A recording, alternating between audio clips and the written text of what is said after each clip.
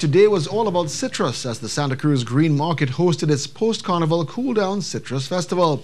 The vendors at the market offered a wide range of citrus-based items. Cameraman Negel Alexander and reporter Mahalia Joseph-Wharton visited the market today. At the Cooldown Citrus Festival, the Green Market made sure to include some elements of Carnival like traditional characters to entertain the shoppers while they enjoyed their citrus products.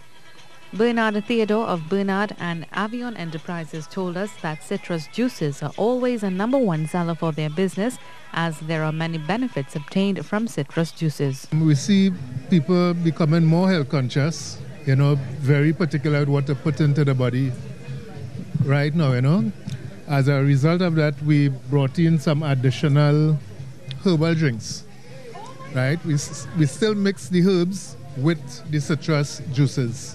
He has a combination of juices that include a citrus element. We have lemonade, we have orange grapefruit, orange pineapple.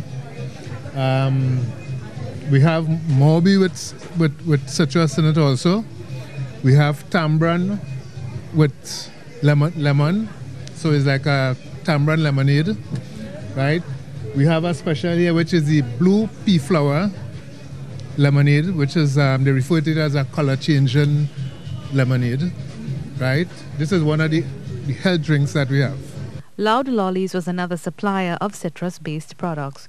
The 4-year-old business, which is co-owned by Kenneth Mora and his girlfriend, started off on a whim for the two young entrepreneurs. The market manager, she wanted somebody to do lollies here.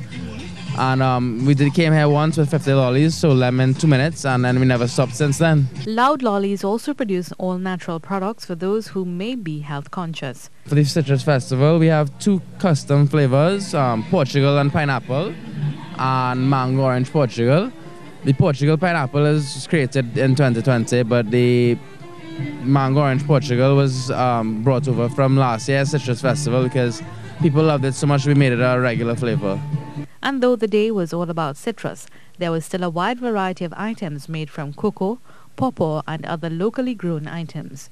Mahalia Joseph-Wharton, TTT News.